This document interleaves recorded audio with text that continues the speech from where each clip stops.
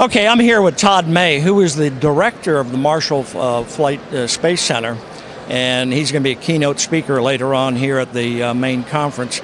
But I thought I'd turn the mic over to him and let him explain to you, which surprised me too, why NASA is one of the exhibitors here at the county conference. Thank you, Art. Thank you for giving me a little audience here today. One of the reasons we're here is that the work we do at NASA and at my center, Marshall Space Flight Center, is not just money spent in Huntsville, Alabama. It's actually work that is done all across the nation. The primary work we're doing at Marshall is building the Space Launch System, and that rocket is actually being built by companies in 43 states, over 1,100 companies.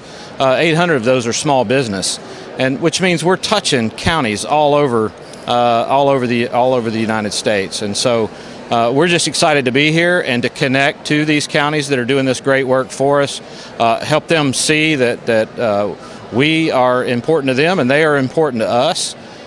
We also look for the next generation of science, technology, engineering, and math students.